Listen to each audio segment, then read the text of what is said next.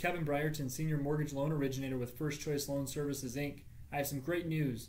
Fannie Mae announced on June 30th a tremendous change in their guidelines that have been preventing some of your best clients from purchasing a home. The most notable lift is the removal of additional reserve and equity requirements for borrowers vacating or converting their primary residence. Prior to this change, if an applicant wanted to purchase a new primary residence and retain their current home, either to be sold at a later time or retained as a rental, additional reserve and equity requirements above the standard had to be applied, and that could be a significant amount of money.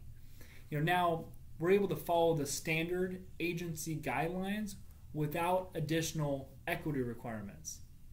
If you or someone you know might benefit from this change, please have them call my cell phone at 480-251-6141. Again, that's 480-251-6141. Make it a great day.